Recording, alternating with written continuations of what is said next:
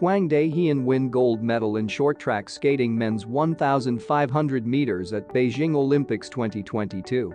South Korean short-track speed skater Hwang Dae-heon captured gold in the men's 1,500 meters at Beijing 2022 on Wednesday, bouncing back from a recent officiating controversy for the country's first gold in the Chinese capital. Hwang edged out Steven Dubois of Canada for his first Olympic gold at Capital Indoor Stadium. Semen Elistratov of the Russian Olympic Committee took bronze.